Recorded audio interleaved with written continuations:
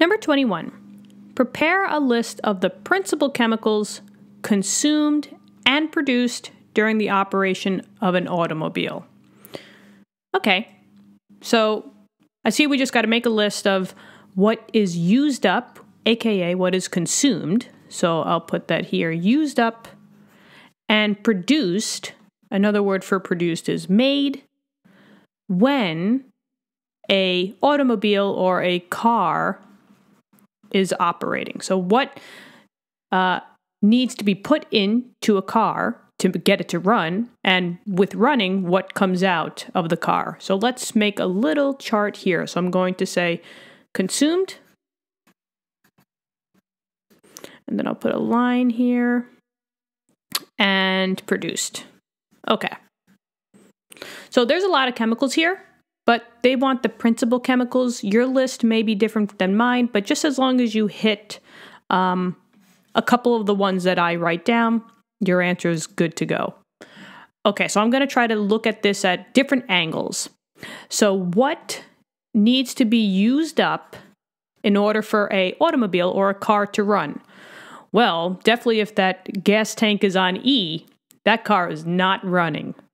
Unless it's mine, because I always run on E. But that's besides the point. So basically, you would need gasoline. So that's definitely one. That's a principal chemical. You need gas. Petrol, same thing. So gasoline is number one. You also need air in order to run.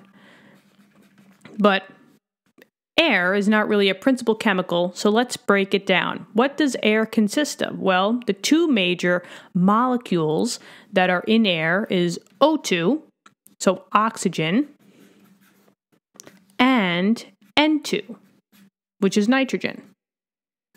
So you definitely need those in order to start up your car. Now, the next principal chemical that I can think of is what's going on in terms of the battery.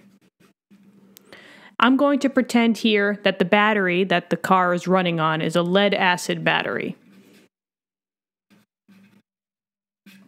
So there's basically 3 different principal chemicals that are needed in order to run that lead-acid battery. Well, one of them, it says lead right here, so you definitely need to have Pb. Pb, the element, the atom, is lead.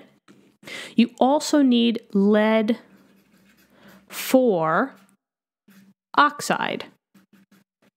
Don't worry about how to make this compound for right now. That's in later chapters, but that's PbO2. And then the next thing you need is you just need sulfuric acid. Sulfuric acid, and sulfuric acid is H2SO4. So a combination of these 6 things, gasoline, O2, N2, Pb, PbO2, and H2SO4, you need those to get consumed in order for the car to run. But now, once the car is running, what's being produced? Well, technically, if you add in gas, a specific type of reaction is going to occur called combustion.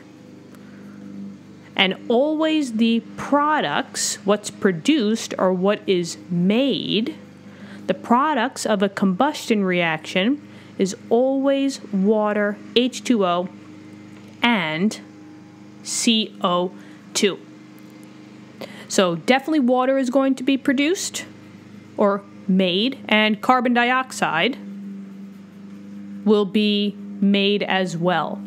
Now, since we use N2, another product that will be produced or what is made when a car is running is NO2, which is nitrogen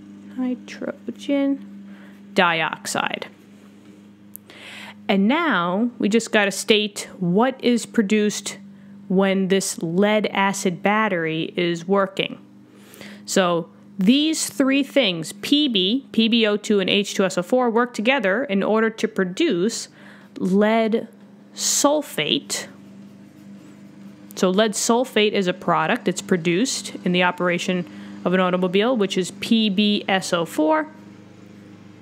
And also water is produced here as well. But since I said water up here, I'm not going to write it again. But all of these, now we got 4 things. We got water is produced, carbon dioxide, nitrogen dioxide, lead sulfate, which I'll put over here. Lead sulfate is PbSO4.